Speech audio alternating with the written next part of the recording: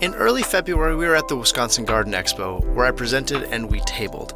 Last time we heard about gardening in a warmer, more variable environment, and this week we'll be going the other way, talking about winter gardening. This is the Low-Tech Podcast. Hello and welcome to another break from our current season. I'm Scott Johnson from the Low Technology Institute, your host for podcast number 78 on March 8th, 2024, coming to you from the Low Tech recording booth. Thanks for joining us. We're still taking a break from our tour of Cooksville in 2100 to hear about how gardeners can extend their growing season into the winter. This was recorded live at the Wisconsin Garden Expo. And this is the last time I'll say not to bother following us on Twitter, X, or whatever it's called right now. We don't post there anymore, but you can still like us on Facebook, find us on Instagram, subscribe to us on YouTube, and check out our website, lowtechinstitute.org. There you can buy both of our podcasts, as well as information about joining and supporting the Institute and its research. Also, you know the spiel about advertising on podcasts. If I'm not doing the ads, someone else is getting paid. We put out all of our content for free, but if you're in a position to help support our work and be part of this community, please consider becoming a monthly supporter for as little as $3 a month through our Patreon page. That's patreon.com/lowtechinstitute. Supporters do get the podcast a week early. Another way to support us is to donate your used car. If you're in the US, contact us for details. Again, we're about to get going with the recording, but two housekeeping items first. First, this is a live recording, unedited, so the quality may be slightly less than usual, and also the slides referenced in the talk are available on our website's blog, or can be seen if you're watching this on YouTube. Enjoy. Today, I'll be talking about four-season growing in Wisconsin. Who am I? I'm Scott. I run the Low Technology Institute, and we think a lot about how we're going to be living in the year 2100. In terms of four-season gardening, that might be pretty easy for us, as we will be probably losing our worst month. By the year 2100, our growing season will be very different. We'll have lost our coldest month, and we'll gain a new hot month in the middle. So if you like tomatoes, that's good for you. And if you like keeping your plants alive through the winter, that's also good for you. There's obviously some negative repercussions to warming temperatures, but I'm not talking about those today. So like I said, these slides will all be up on our website shortly. We also have a podcast called the Low Tech Podcast, and we put that on YouTube as well as the usual podcast apps and places. And I'll have these slides as the background, so if you missed anything, I can listen to this all over, relive the experience. All right, today's topics are baseline and assumptions, biological adaptations, methodological adaptations, and infrastructure. So that's kind of how we're split up. Now, the first thing to think about is, where are we? We are in, why are my notes not coming up? That's not good. That's not good. It's okay, came prepared. We are in DFA, or a continental humid climate with a hot summer. That'd be zone 5A and 5B. That's where we are right now. Obviously, this will be changing over time, but that was my last talk. I gave a talk yesterday and the day before about gardening in a warming Wisconsin, so I'm really bracketing both ends of things here. So yeah, we're right there on the edge. Depending on where you came from, you might be 5A or 5B, or maybe somewhere farther afield. Welcome. Assumptions. Okay, so today, I said four-season gardening. I could have said winter gardening, because really, honestly, I'm not going to get too much into the summer other than how you can better prepare for fall, winter, and spring gardening. So I'm going to assume that we all have some background knowledge about growing during the regular season. So I'm not going to spend a lot of time on that. I'm hoping that you might have some experience with seed starting, things like that, because sometimes I'm going to suggest experiments that are better if you can start your own seeds rather than having to buy them in just for, economy's sake. So yeah, I'm going to be talking about extending the season into the fall, into the winter, starting earlier in the spring, or continuing from the fall straight through into the spring. I'm going to touch a little bit on indoor gardening. I really wish this talk had been earlier in the weekend, because there were some indoor gardening talks that would have been helpful, because I'm not going to talk about dedicated indoor gardening. I'm going to touch on bringing outside stuff in, and all the bugginess that could entail, and fun that can be. But I'm not going to talk about starting growing the entire life cycle of a plant indoors, although that would be a method to grow in the winter. I'm just not going to get into hydroponics or anything like that. Some winter crops are for direct eating, others are for keeping viable plants in stasis, but I'm not going to get into or really talk about the likelihood of us starting growing and expanding a lot of plants in the winter. Really, winter and late season growing, early season growing is really just about keeping plants alive and really making your garden into an outdoor refrigerator so that you can take from that all winter, or go into the spring with incredibly large mature plants that then explode once the temperatures warm up again. So it's getting a really early start. You think you're getting an early start on the season by starting your seeds now? Imagine if you had started them in August, right? Like that's going to be a lot more if you can keep them alive through the winter. So a lot of the information and images will come from books that'll be listed at the end of the publication. Again, the publication will be on our website tomorrow morning on our blog. So a couple caveats. So we like to talk about full sun. Well, remember, full sun in the winter is like 5 hours, which is not really full sun. And it's a glancing sun, right? Like, so the angle of the sun is going to be putting out less watts per square meter, or however you want to measure it. So there's just less sunlight. So that's why we're really not talking about putting on growth in the winter. We're going to be keeping things alive. They're going to put on their growth in the fall and then hopefully just maintain that through winter. Even if cold hardy, the plants really aren't putting on a lot of green growth in the winter. So you're just keeping your cabbage and your Brussels sprouts. Winter hardy varieties are slow growing. They're often short, stubby, and they have a lot of dry matter. Why is that? Well, dry matter doesn't freeze. If you have really leggy, tall, quick-growing plants, so you put on a lot of nitrogen fertilizer, for example, those will freeze a lot easier, and they're not going to survive into the winter months. So their problem is these types of varieties are not as economically viable. They don't grow as fast. So there's not as much market for them. So you have to kind of look around. Seed Savers is one place, Bakers. There's a couple others that have these specialized varieties that are a little slower growing and are for the kind of specialized winter market. I always recommend people do A/B testing. Now, if you've never tried to keep something alive through the winter, then you're just doing A testing. I guess B testing would just be letting it die. But A/B testing means do what you usually do, and then do half of what you're doing a new way. And then you can see, does this do better than the way I've done it before? Or not, because a lot of times I have people, I grow a lot of potatoes, I've done a lot of potato research for small scale, and folks will come up to me and say, oh, last year I grew my potatoes like this and it worked out great. I said, okay, compared to what? Well, just great. I'm like, well, okay, maybe it was a great season and you could have just thrown potatoes in a pile of leaves and they would have done great, right? So you need to have that comparison. And so I really encourage people, anytime you're taking on a new method or a new idea or even a new plant variety, do A/B testing. Do what has worked for you in the past and then try something new next to it and see which one works better for you, and then take the winner of that and do more A/B testing. Or if you're really into it, do A, B, C, D, E, F testing, you know? But that way you're likely to get something that you've had success with before, or maybe you'll find something new that works better with less risk of losing everything if you just try the new thing and it fails. And saving your seeds. Again, I'm coming at the tail end of the Garden Expo, but there's a lot of resources out there for you to be able to learn to save seeds. Take notes. I'm going to develop, I came up with this product in my last talk. I'm coming up with a garden calendar, or a notebook for you, and it's going to be perfectly tailored for the garden note taker. Half of the book is going to be March, April, May, and then the last little bit of the book, a couple of pages, is going to be July, August, September, because that's exactly how much garden notes we take. We're all very good note takers in the first 3 months of the gardening season, and then in the last couple of months, you can put it on a postcard.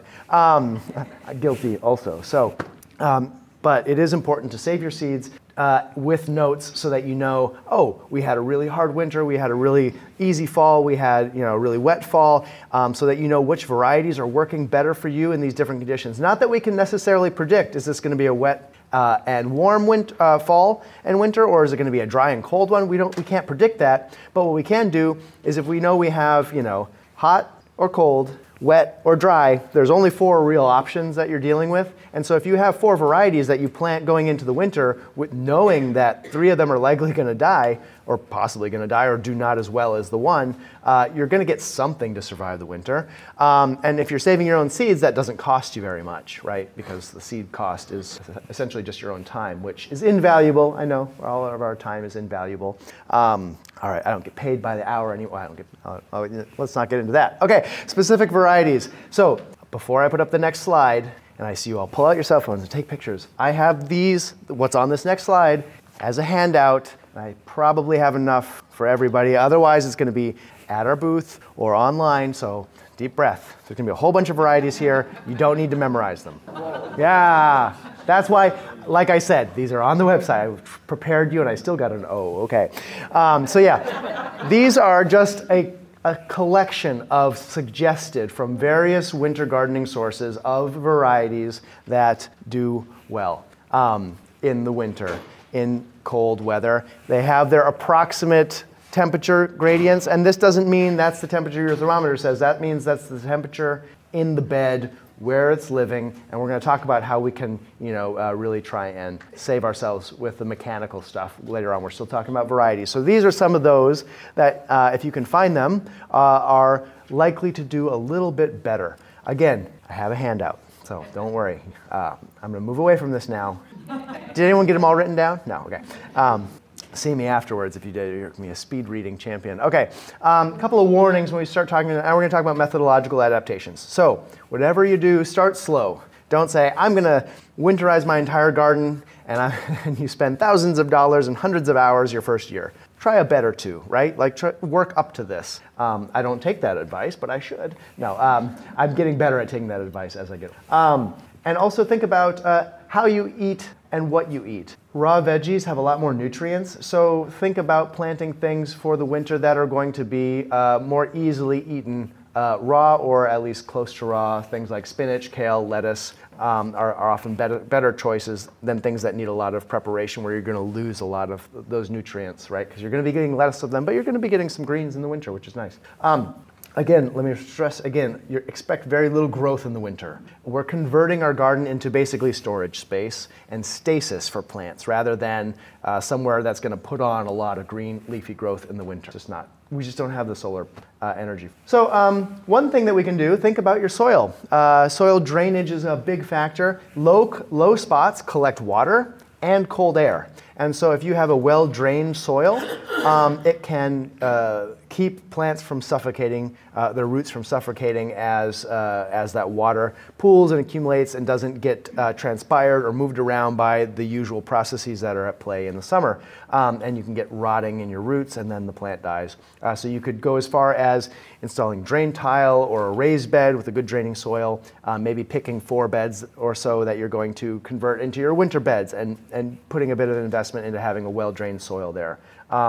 Or I had a person in a previous talk who lived on sand, so she's already set, but then she has to try and build up nutrients anyway, so that's a different kettle of fish. Sand already drains well. It warms and cools really quickly, which can be a detriment in the winter if it cools too quickly. But if it's cooling without moisture in it, it's less detrimental to the plants than freezing solid with lots of moisture in there. Silt or clay loam, like what I'm on is clay, is slower to warm, but also slower to cool. So you'll get a bit of attenuation into the fall, but it does drain poorly, so I try and grow on top of that. Dark soil obviously absorbs and maintains heat better. So dark mulch, I'm a big mulch fan, is an option that can help push the season a little farther if you have that dark mulch rather than straw, which is light colored and bounces a lot of solar radiation off. Obviously, we want to build up a large humus layer that's aerated, pH stable. It'll hold a more even temperature, nutrient dense. I mean, it's not rocket science to say the better your soil is, the better your plants are going to do. So we're all working towards that anyway. So yeah, compost as much as, okay. So what does good soil, well-drained soil look like? It's loose and has good growth, but not the type that has jumping worms go through it. That's not the type of looseness that I'm talking about. I did a vermicompost talk and everyone's asking me about vermicompost or about jumping worms, which thank goodness luckily I don't have experience with, but I know others have, and it sounds pretty nasty. Bright soil color, not dull. We've seen that bright, healthy looking soil. Looks like it's very happy. That dull sheen on it is really frustrating. Earthworms, insects are in it, although in the winter they're all going to go down and become dormant. Water obviously drains well through well-drained soil. It's kind of self-fulfilling there.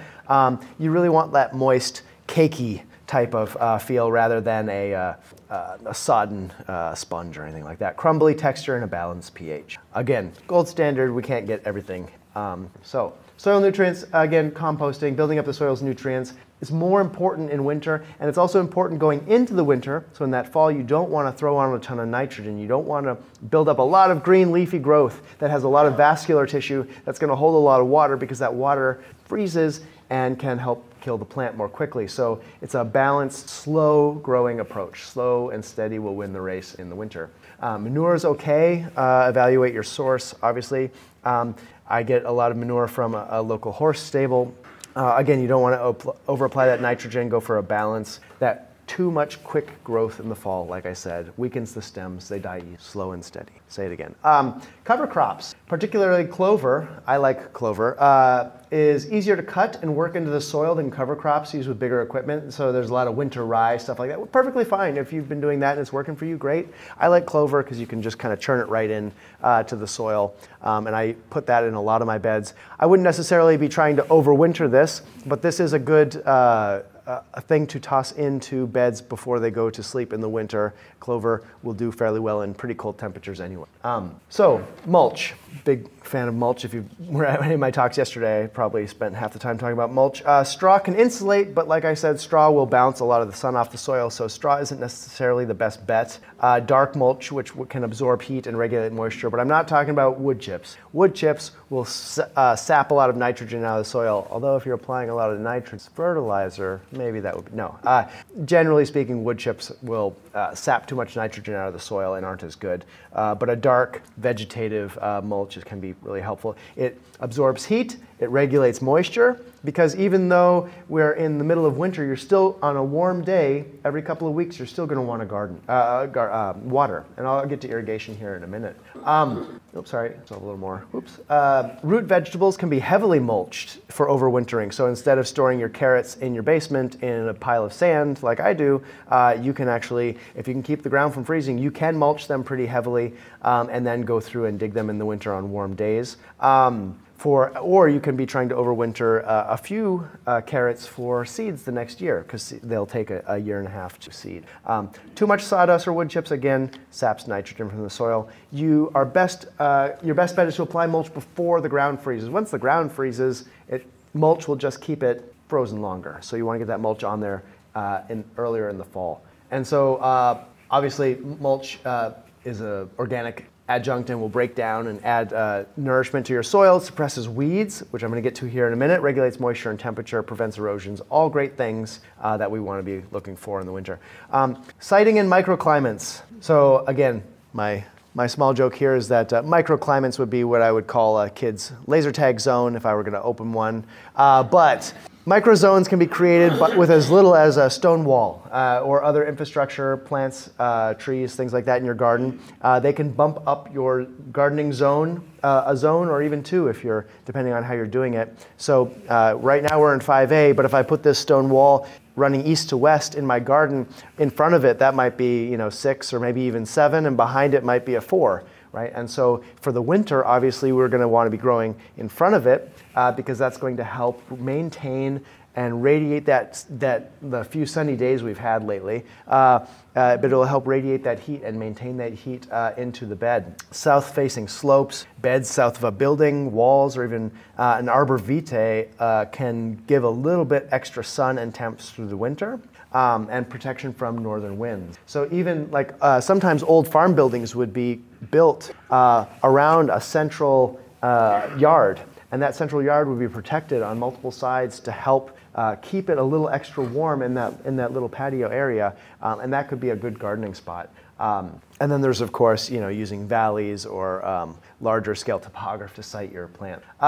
Hedges are great, but they're really slow to mature. So if you were putting hedges along the north edge of a growing space, that's great, but it may take a little while. Walls are good, although actually hedges are better in some ways because walls will create a backdraft, and it will actually drop. If it's a cold north wind, it can drop a lot of snow and cold right after that wall and create a circulation, whereas a little bit of air passing through makes less of a low pressure zone, and so the winter wind can actually blow off of those crops. So it's nice if you can get a little bit of pass through on those walls that are preventing those cold north winds from coming in.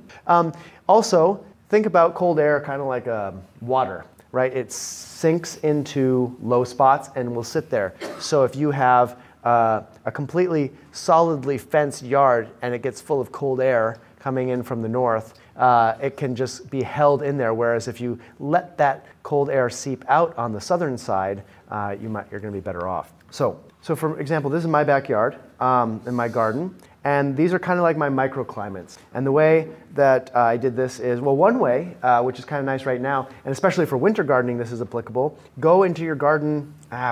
Most of us have, at least in my garden, the snow is pretty much gone. But if we get a snow and then we get a sunny day, walk through there a few times and watch where the snow melts first. Where the snow melts first are good spots, potential spots for winter garden beds, because those are getting the most sun. For some reason, that snow is melting off of there faster.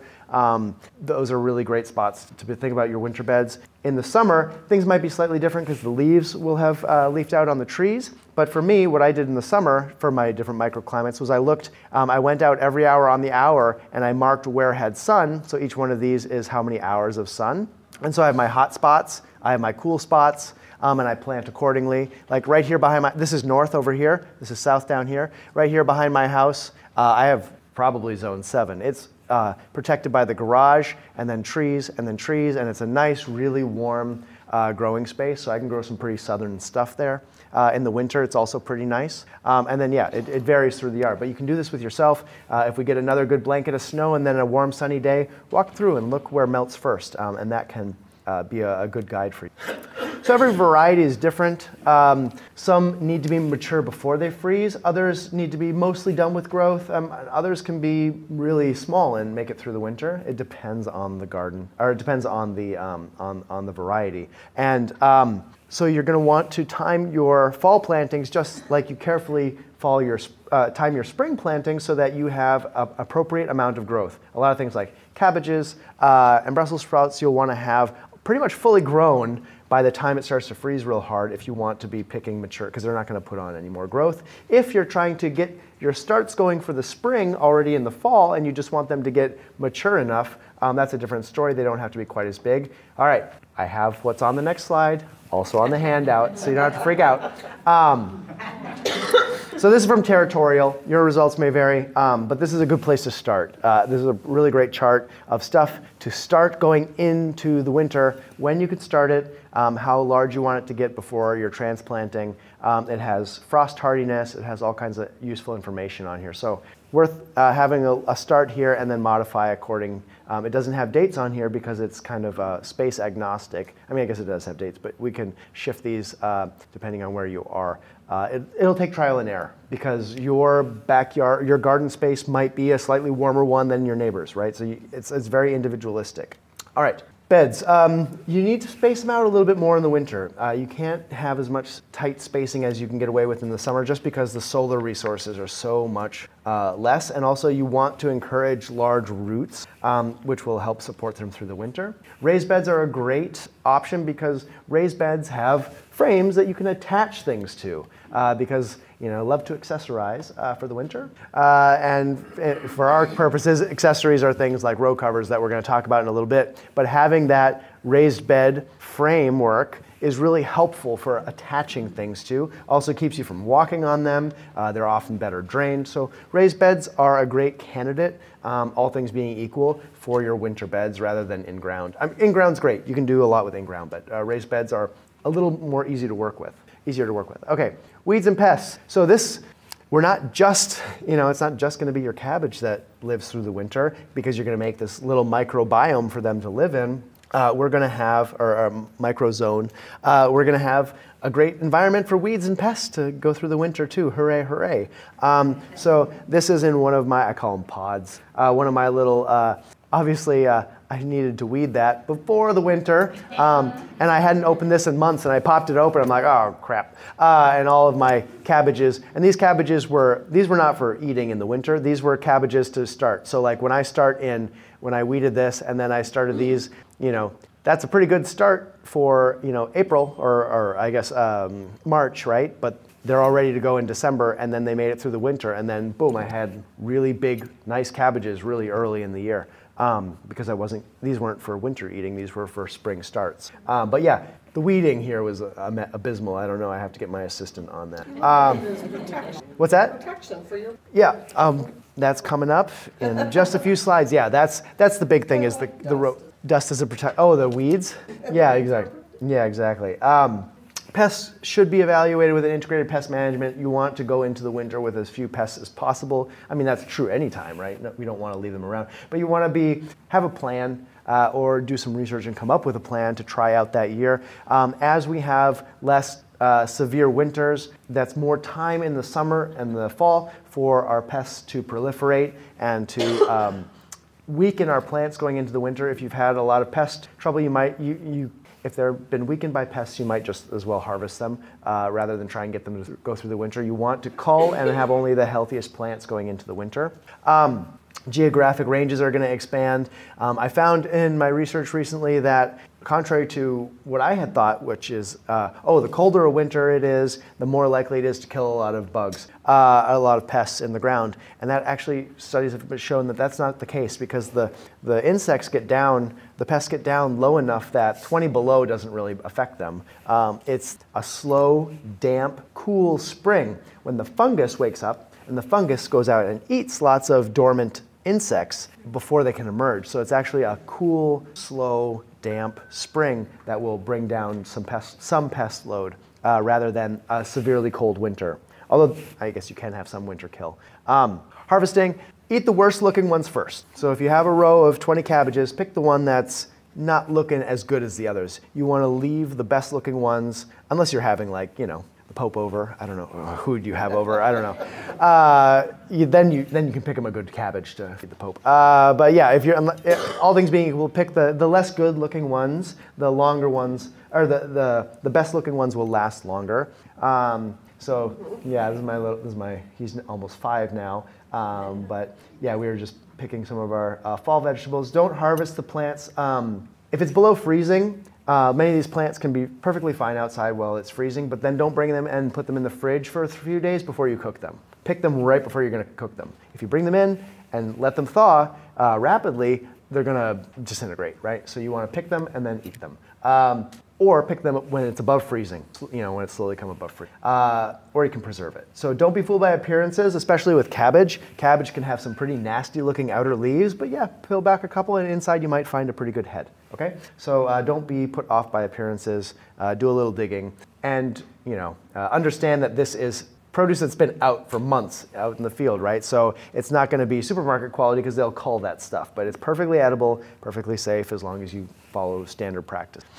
And stay positive. Don't be hard on yourselves. People don't garden in the winter a lot for a reason. It's not necessarily easy. And if you get a nasty winter, you might be out of luck. If you end up having a light winter, you could do particularly well. So those things, unless you control the weather, in which case, please come talk to me. If you don't control the weather, you can't control the weather. And if you have a bad winter, it's stay positive. Look at it as an experiment, right? Go into it as an experiment and remember that negative results are still results. If something didn't work one year, well, maybe try something else the next year. Okay, so infrastructure. Yay, this is one of my favorites because you get to talk about stuff you can put in and on your garden. So we've already prepped our soil, we've picked good varieties, so we're already started early enough in the year that they're all good eating, harvesting quality, or big enough at least to make it through for the spring. So now talk about protecting. So don't overuse infrastructure too much in the fall, right? So if I'm putting row covers on and getting everything nice and toasty in September, October, well then my plants, they become weak, right? They might think, oh, this isn't September, this isn't October, this is August and September. I'm going to put on lots of growth. This is still early enough in the season, and then when it gets really cold, they're like, oh, why is it December all of a sudden? So let them start to cold, just like you harden off your spring plant outs, you need to kind of harden off your winter plant outs. Let them get into cold. If it's a light frost on your cabbage, that's not going to kill them. Let them get that a couple of times to kind of start to acclimatize them. And then as it starts getting colder, then start adding these things to them to keep them you're basically just trying to trim those extra cold temperatures off them rather than protect them like a helicopter gardener the entire winter. And also be careful on sunny, mild days, right? You have a well, this year, what was it, 75 on Christmas? I don't remember, but it was warm. It was pretty warm. So you don't want to have all these row covers on, and then you have a rogue 60-degree day in December, and then you bake all your plants. My first winter, where I overwintered a lot of cabbage, I lost so much of my started cabbage for the next spring because it was a hot day, and I forgot. And I ran out there in the evening, I was like, oh no, and I pulled it up and it just smelled like melted cabbage because it all just wilted. It was like too hot, and it all died. So make sure to ventilate and remove on those rogue hot days, which we're getting more of, it seems like. Also, you want to avoid, another warning, avoid cross ventilation. So when we look at row covers, which are long kind of tubes, if you keep both ends open, you might get a wind passing through there, and that's just going to suck the heat right out. You want to keep ventilation slow and seeping rather than blowing or moving quickly, because that pulls too much heat or even coolness away from the plants. And don't forget to water. They're still alive, right? So they still need to be watered. And when you have an impermeable cover, I'll show some row covers that are plastic, you'll need to water under them, especially on a warmer day where it's fine to be opening them up. The bigger the cover, the better it needs to be secured against the wind. I was 2 miles north of that tornado. You know, I mean, why should I be surprised? It's February. There should be tornadoes. But you want to have everything, maybe not against a tornado, because what can you do? But you want to have those, winter winds are pretty brutal, so make sure that they are well secured.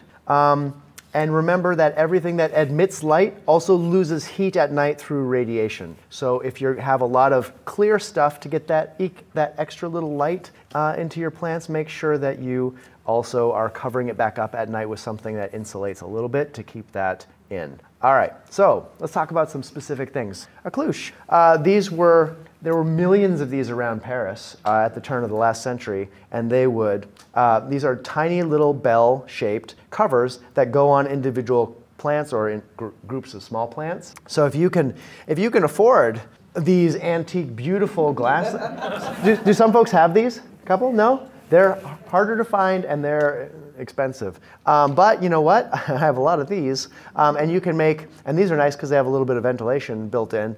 You can make them out of basically anything. And these are just little bells that will keep a little extra heat. And now these, of course, will be propped open on hot days. They have cloche. You can just put like a little piece of wood, tip them up, just so that they get a little bit more ventilation on hot days so that they don't fry in there. You can use cones. I've even seen people use those old the dog cones from when after the dog has a surgery. I've seen people use those things. I don't know why you'd have a lot of those, but maybe you're a veterinarian. I don't know. These are Dutch lights. Dutch lights are temporary wooden frames, and they support glass panes. They're higher in the north. I mean, this is a double pane, but they're higher in the north generally and lower on the south side. They can be DIY, and this isn't something that's going to keep 20 below cabbage alive because it's glass, but it will give you a couple weeks or maybe even a month or two on the shoulder seasons. And these can be made from storm windows, things like that. If you have a friend in the trades, I have a friend in the trades and he's constantly texting me, do you need more storm windows? I'm like, no, please stop asking me. I have 1,500 of them. So with the caveat though, it's glass, and I always warn you, anytime you put something glass in your garden, there's a reasonable chance it's going to get broken, and you might have to be dealing with glass shards in your garden. So just buyer beware on that. If you have the money for plexiglass or something like that, go for it. But for my let's say very cost-effective gardening, aka cheap, those glass panes are pretty effective. Cold frames, the more grown-up cousin of Dutch lights. You can DIY these with storm windows or full windows hinged along one side to create an A-frame, or you can do it where you're building the sides out of another material. You can do it out of straw bales. You can do boxes like this. You can build little tiny greenhouses. These are all could be classified as cold frames, right? These are built into the side of a house, which is great. It's getting all of this thermal mass that's storing heat energy during the day. Also, it's shared with the house, so it's radiating a bit of heat. And then here are some, these are cement on the back to absorb heat and release it at night. Those look like permanent built-in ones. Yeah, so you can go nuts. But they should hug the ground. The higher they are, the more the heat can rise away from the plants. You really only want them high enough to cover the plants for your best performance. Hotbeds. Hotbeds are artificially warmed soil on a bed of compost. And these have kind of fallen out of favor in industrial production. Back in the day, so this is a picture from France, they used to do hotbeds all the time because they didn't have ready access to, say, natural gas to heat up a greenhouse, which is what we do now, because we'd just rather burn the fossil fuel rather than use, all this horse manure that's just going to waste. Back then, there were a lot more horses, there was a lot more horse manure, but they would pile up 18 or so inches of horse manure at the beginning, and it would be semi-anaerobic, so it would be slow to compost, but you don't want 160 degrees underneath your plants because it'll burn them. But hotbeds are essentially a layer of soil laid on top of a container of manure, a thick layer of composting manure. So you could do 12 to 14 inches for beds that are going to last through the winter, or maybe a little more depending on your locations. You can also build them above ground, but then there's less insulation. You can lose a lot of heat out of the sides. Some people do their starts on compost beds. That's certainly a useful way to do it, a second use of compost because it has all that heat. Here we have one that's surrounded by straw, and then inside is the manure that's got covers on it. So these are all useful ways to do a hotbed. You want to make sure you have a good layer of soil because if you're using manure, it's going to have potential for bacterial transmission to leafy greens, especially if you're eating leafy greens in a more raw state. You might not want to do that from a hotbed just out of an abundance of caution. My lawyers tell me I have to say that. What you do in your own house is up to you, but I'm telling you, do not eat leafy greens from a hotbed because you might get E. coli. I've said it, now you do it and you get sick, it's on you. Okay, good, we're all clear. My lawyer's happy, my wife's, she's like, be careful what you say. You're telling people to do it. No, I'm careful. Okay. Yeah, plants need to be watered. Think about this. There are extra heat in there, so they're going to need a little more water than you think. Water around midday on a warm day. You can combine these, of course, as pictured here, with cold frames, Dutch lights, row covers, etc. You can even make a custom-built greenhouse, and I'll show you at the end here, a custom-built greenhouse to hold these. Row covers. This is a pretty good and approachable way to extend your season. Row covers, also called horticultural fleece, egg fabric, etc. There's a lot of different names for these. You can find them in grower catalogs. They're not as common in household gardening catalogs, but they should be. These row covers are a lifesaver. I use tons of them. Here are some of mine, for example. One of the first years I did this, I used bent, that's EMT, electrical metal conduit, bent into horseshoes, and then put over cabbages and things, and lots of weeds apparently. This was my first year doing it. And then I cover them up here with multiple layers of this fabric, and they lived all winter long. They made it through pretty easily. And you can adjust them. This was one storm I had of doing, so you can see piled up mulch on the back to blow cold northern winds off of it, dark color, and then I would open them up in the morning when I go open up the chickens. If it was going to be a reasonable temperature, they get some sunlight, and then I'd close them up at night. And this is the white, it's like a horticultural fleece or ag fabric. It's what is row covering for market gardeners. It's just like a kind of a fleecy white. Yeah, it's like a woven feeling. Yeah, it's permeable, it breathes, but slowly. And then, I had clear poly in front, and that worked really well. The kale survived all winter, and I was just harvesting all winter, and this was it. And this was it in the spring. It survived pretty well. Others, you can use more permeable or more robust covers going into the winter. This was just to kind of keep it alive through the winter. Worked really well. So yeah, different ways. So this is a good diagram to kind of show what I'm doing. Different ways to do it. So they're using those horseshoes to also keep as a wind barrier, right? To keep the wind from blowing the horticultural fleece away. They sell clips that fit right onto 1/2-inch EMT. Some people use PVC. I think the PVC becomes too brittle. Even if it's bent already, once it gets to 20 below and then gets hit by a hard wind, they can shatter. I haven't had that happen to my EMT. I don't want to be in the winter storm that crushes my metal conduit. That would be pretty nasty. So they use these kind of clips, but you can also buy little plastic clips that hold on, special made for that.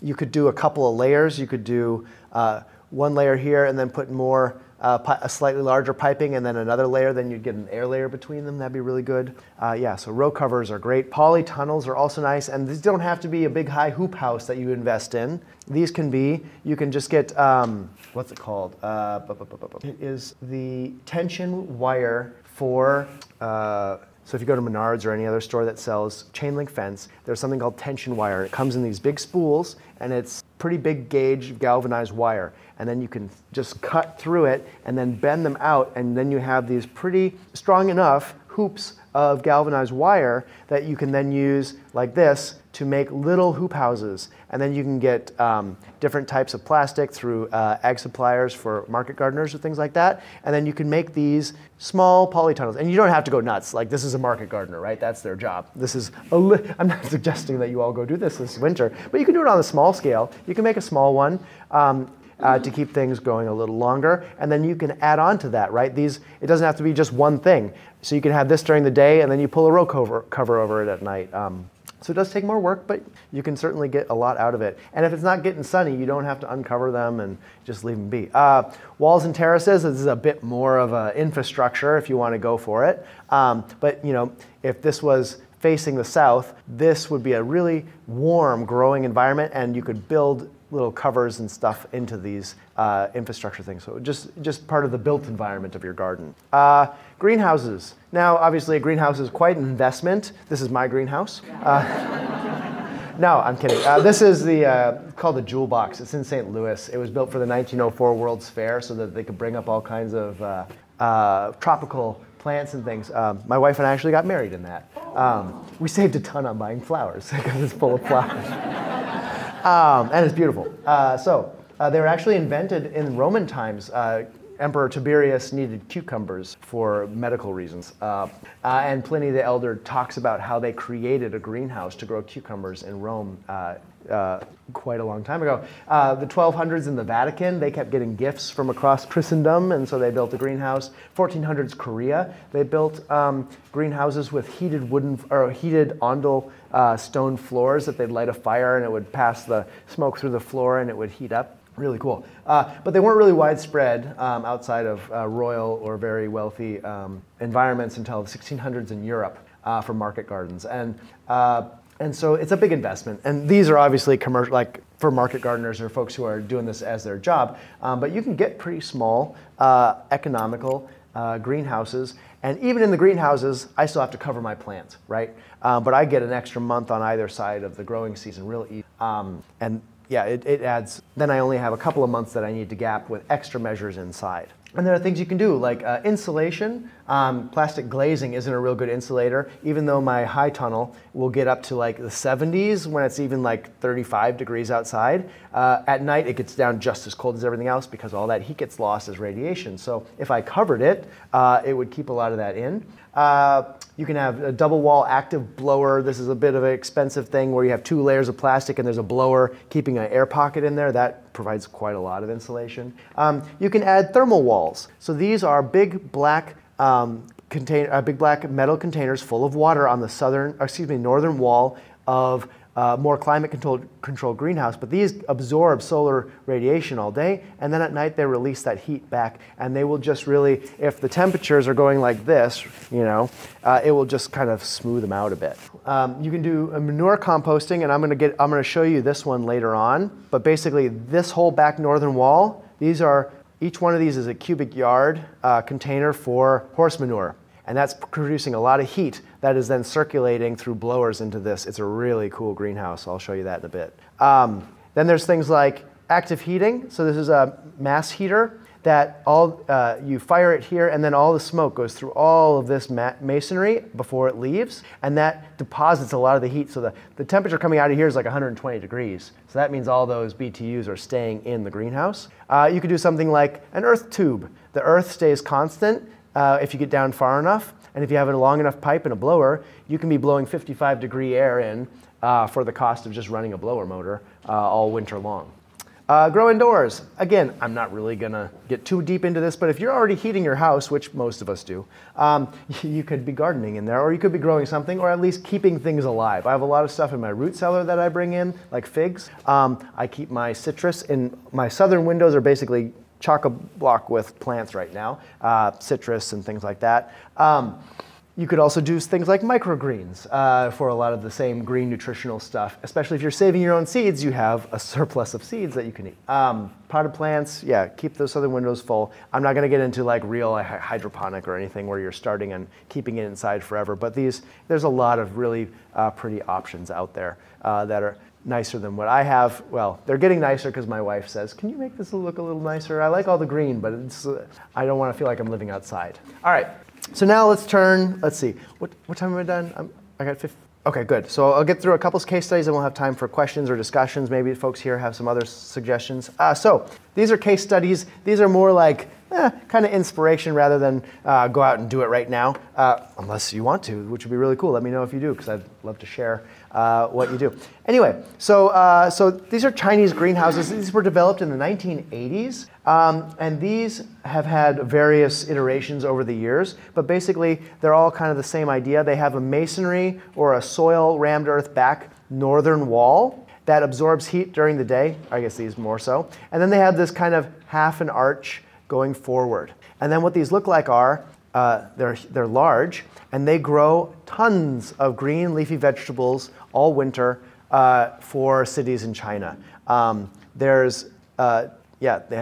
They mass produce these arch lattice covers, and then they're covered with greenhouse film. And then at night, they have rice straw mats because that's what they have available, but you could use any sort of matting, or I use tarps, a couple of tarps layered together on mine, which I'll show you in a minute. And they have the infrastructure built up, and then they just add the perishable stuff. And then you can, grow vining stuff on the back wall, and quite a lot, because these trellis roofs can take strings attached to them, so you can do tomatoes in the summer. Yeah, so it's an interesting variation on a greenhouse. If you're building a greenhouse and you're interested in turning it into a four-season greenhouse, having that back wall, it's not like you're getting the sun through the northern wall anyway. This is a really interesting adaptation that might not be significantly, depending on how handy you are, how significantly more expensive. You could also build a greenhouse of that same configuration with the drums on the backside instead of the masonry. It would do the same thing. So yeah, again, this will be on the website, so you can find these resources, but if you Google for a Chinese greenhouse, the University of Minnesota actually has grants for growers to build them in Minnesota. So if you happen to be a market gardener from Minnesota, you can check that out. But yeah, there's a lot of really cool resources for that. So this is mine. I built this a few years ago. This is a Wallapini, which is an in-ground greenhouse. Mine's semi-in-ground. I had to dig it out to make it in the ground. But it is built of earth bags, which are grain bags, spent grain bags from like Hop House and Wisconsin Brewing Company that I filled with a mixture of clay, straw, lime, and wood chips, and then packed kind of like a retaining wall to hold up the interior. So this is the trench where the wall would go. And then I built that all the way up, as you can see here. And here's the roof being put on. And it is supposed to absorb the sunlight in the winter onto that back wall, and then it would be a four-season greenhouse in the ground. I'd change the roof. I'd do some alterations on this, but here it is in the spring. And here's the back side of it with the thermal mass and windows there. Because I got tired of doing. And so here is an unheated. So some winters I heat it, I'll show you how, and other winters I don't. So this is the temperature graph from last year's February to this year's, or I guess so this is last winter, this is not this winter. So here's freezing about here. So it does dip below freezing, but it doesn't. Here's 23 degrees, so it never got below 23 degrees. That was the coldest it got in there. That was with no heat, with no artificial heat. And I do cover it. I've got a rolling cover, so it opens up to get some sun in the winter, and then it goes back down. I do have a mass heater in there, so this is when it's running. I just burn scrap wood in there, so it's not like I'm buying in wood to burn in there, and it doesn't burn much. I just keep it above freezing. I even have like a sensor in there, as you can see, because I have the data, and it pings my phone. If it gets down to 36 degrees, I go out there, I start a fire, and it's fine for the night. Even well below zero, it's perfectly fine. And I would start these plants outside and then bring them in. And I can start things in here really early. So a bit more infrastructure, but this is just kind of case study, just to give you some ideas of what's out there. You can find a whole video with, I apologize, really annoying music on YouTube or on our website, lotexinstitute.org. I do apologize for the music. Just please turn it down. You can see me almost lose an eye plastering it. Okay, oranges in Kansas. This is a really neat guy. And he builds these greenhouses and sells kits, and he grows citrus for sale in Kansas. And he digs these things deep into the ground, and he sells kits called Greenhouse in the Snow. So you can Google Greenhouse in the Snow and they'll come up. Yeah, kits, and you can build them however long you want, however big you want. And yeah, so he's growing oranges and lemons all winter long. Really beautiful interior. If you wanted to get something off the shelf, there's the shelf. The New Alchemy Institute was kind of like what I aspire to be. They had a whole bunch of researchers working in the 1970s on things like hydroponics and really ahead of their time agricultural research. This was like during the oil crisis that I heard happened in the 70s. I wasn't there yet, or aware of gas. And so these are bioshelters that they designed and built. And so these are houses on the north side, and then on the southern side, they have large absorbent windows with basically a working ecosystem. They've got water with fish and all kinds of plants and animals living in the water and grow beds, and they're all interconnected. There's some really great videos on YouTube that you could check out that show them working. And so this is when they were being built in like the 70s, how they were getting installed, and this is one still functioning today. They built one on Prince Edward Island in Canada, and it was a passively heated ark in PEI. Oh, here it is. And this was like running just on solar heat in Prince Edward Island, which isn't the coldest part of Canada, but it's still plenty cold. Yeah, so you can check that out, Cape Cod Ark. You can't see the video, it didn't capture when I tried to screen grab it, but if you go to Cape Cod Ark on YouTube, there's a walkthrough of it. It's really cool. Yeah. And this is the compost greenhouse. This was actually the inspiration for a compost study that I did this last year. It is a greenhouse with bays for horse manure in the back, and then there's blowers. It's an aerated static pilot, so you never have to turn this compost. It blows fresh air through the compost or through the horse manure and composts it without any turning, and then it takes the carbon dioxide, heat, and moisture and pushes it into grow beds to make the grow beds warm. Yeah, really great. And so what I tried to do with my study was to make this modular, so market gardeners could put it in the winter and then take it out. Unfortunately, I think you don't have enough control over the variables. You need to build a custom-built one, but it's pretty cool. If you have access to horse manure, go for it. Yeah, so here it is from the side. You can see the horse manure. There's a blower to blow CO2. The plants love the CO2. And then the heat rises up into this bed. The heat gets blown into this bed. And then the H2O, the CO2, get blown through corrugated tube up through a wood chip bed, which has a lot of beneficial bacteria to convert any nitrites into nitrates, or vice versa. And then it goes into the plants. Yeah, it's really clever. And they got tons of winter leafy greens. They were actually getting growth put on in that.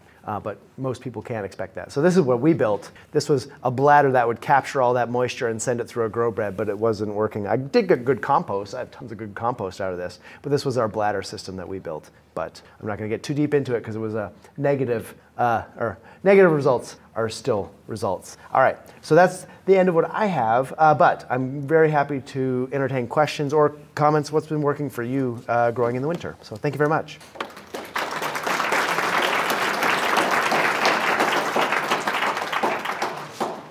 All right. Any questions? Yes. That's true.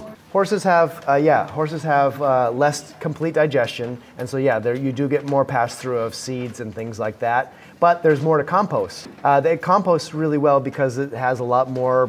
Let me refer. So for composting, you want a 30-to-1 or 25-to-1 nitrogen to carbon ratio, right? Horse manure with bedding is almost perfect. It's 25-to-1 as you scoop it out of the stable. And so you can throw it right in the bin. It's really nice that way. If it's straw bedding, as if it's wood chip bedding, it's a little off. But cow manure, then you have to add a lot of nitrogen to it. Excuse me, you have to add a lot of carbon to it because it's more nitrogen concentrated. So perfectly fine to use horse manure or cow manure. Basically, whatever you have access to is what you should use. Yeah, there's handouts up here if you want to grab any on the way out. Don't be shy. Other questions? These folks are. Yeah. So. Good question. Let the soil itself be your guide. The question was, how often should you be watering in the winter? And it's really dependent because the weather's more variable and the water needs are more variable in the winter. So use your fingers into the soil and see, is it damp? You can probably wait. If it's dry, water. Yeah, that's basically it. Especially, again, do it on a warm, sunny, nice day. Yeah, other questions? I'll look around. No, you're fine. You're fine. I'm sorry. I didn't mean to make you duck. Yeah. We're talking, when you're growing. Yeah. You said the bed, you're talking soil temperature, not it's covered. Right, so the bed temperature, yeah, preferably you keep your soil from freezing, right, because then it can continue biological activity. Frozen, some plants can survive with frozen ground, but if you can keep it from freezing, that's better. Yeah, but a lot of plants can deal with cold air temperatures, but if their roots freeze, they die. But if their air temperature, yeah, like cabbage is fine if the air freezes, yeah. Yeah, sorry, question back there? No, -20 night? Depends. I mean, you're gonna have to experiment what works for your place. For me to get through -20, and are we talking just like at night it's -20, then it warms up, or are we talking like 3 days -20? Because these are all different things. It's all so variable. But the more mulch, if it's gonna be really cold, I might like shovel snow on top of it, because that's insulative too. And usually there's snow there when it's -20, and I would shovel it on if it's light snow, or maybe I would get some, extra tarps and put it over it, just anything to keep, or spread straw over it and then cover it. I mean, whatever you can do. But then I forgot to mention straw and other mulches also can harbor mice and things like that. So you might even think about mouse traps, because I've certainly had mouse-eaten cabbage and stuff like that, and then I put mouse traps in there. So yeah. Other question, comments, concerns? Yeah. Just mouse traps usually, or garter snakes. I'm just kidding. They don't live in the winter, but yeah, mouse. I'm not against using. Some people will put out the pellets that they eat. That works perfectly fine. I use the mouse traps because I like to feed the mice to my chickens. Same thing. Traps. Yeah. But yeah, pellets. I will use. If it's getting real bad, I'll use chemicals, but I try not to. Peanut butter is what I usually use. I haven't had to trap for voles, but I know other people use mouse traps and vole traps with a lot of success. But yeah, for me, for mice, it's always peanut butter, because it sticks on there. It works real well for me. Straw bales? Voles love straw. I like straw for my potatoes, but then the voles get in it and they destroy my potatoes. So the potatoes produce tubers, but then the voles eat them. So, all right. Thanks, guys. And that's where we wrapped up. Next time we'll be back in Cooksville in the year 2100 looking at compressed air. Stay tuned. That's it for this week. The Low Tech Podcast is put out by the Low Technology Institute. This show is hosted and produced by me, Scott Johnson. The episode was recorded in the Low Tech recording booth in Cooksville, Wisconsin. Subscribe to the podcast on iTunes, Spotify, Google Play, YouTube, and elsewhere. We hope you enjoyed the free podcast. If you'd like to join the community and help support the work we do, please consider going to patreon.com/Low-Tech Institute and signing up. Thanks to our Forester and Land Steward level members, the Hanvases, for their support. The Low Technology Institute is a 501c3 research organization supported by members, grants, and underwriting. You can find out more information about the Low Technology Institute membership and underwriting at, of course, lowtechinstitute.org. Find us on social media. You can reach me directly. I'm Scott at lowtechinstitute.org. Our intro music was First Snow off the album Winter LoFi from Holizna. That song is in the public domain, and this podcast is under the Creative Commons Attribution and Share Alike license, meaning you're free to use it and share it as long as you give us credit. Thanks so much for listening, and take care.